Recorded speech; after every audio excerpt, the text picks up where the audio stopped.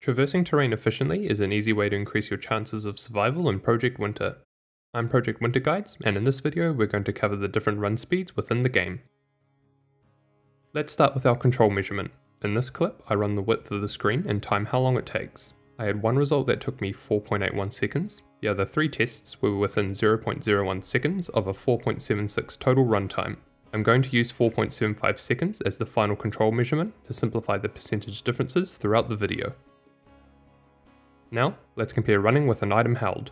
We are 5% slower while holding an item, taking 5 seconds total to cross the screen. An item's hypothetical weight does not make a difference, so holding a berry will slow you down as much as holding a stone will. We are 15% slower while aiming a throwable item. Your character's animation may look like you're slower while running backwards, but the run times are identical no matter which direction you're facing. One of the two slowest running methods in the game is while aiming the variety of projectile weapons available in Project Winter, decreasing our move speed by 60%. This includes the bolt action, shotgun, semi-automatic, tranquilizer, and crossbow varieties. Getting hit by the variety of guns does not make a difference to your character's run speed, with each of the shotgun, bolt action, and semi-automatic clips shown on screen falling within 0.03 seconds of our control test. The second slowest running method is after getting hit by the tranquilizer gun. This is tied with aiming a projectile weapon, slowing us down by 60%. Running while poisoned will slow you down by 30%, however you will momentarily stop to be sick, which will increase your overall travel time. While carrying a battery, your move speed is decreased by 32.5%. Having an item equipped while holding a battery makes you slightly slower, with the total move speed decrease of 35%. Consuming an item while running will slow you down depending on the consumable. The quickest item to consume is the Trader Speed Supplement, adding 0.15 seconds to our overall runtime. Consuming food will add 0.25 seconds to your total runtime. I tested this with a cooked berry, cooked meat, and a pot pie. White herbs also fall into the speed bracket, adding 0.25 seconds to the total runtime.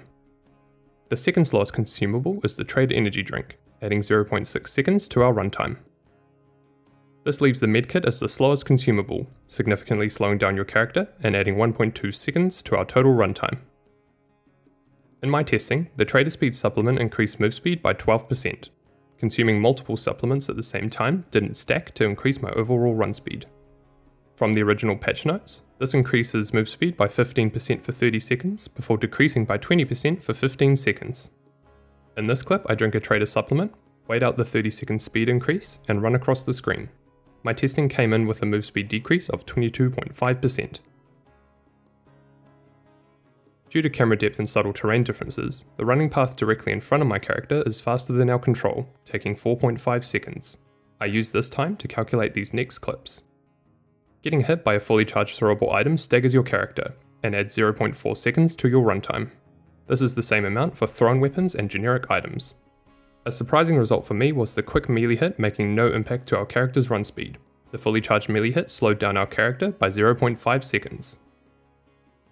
That's all for today. I hope you enjoyed the new format and found the information in this video helpful. As always, any feedback or suggestions for future videos is greatly appreciated. For now, keep warm and good luck.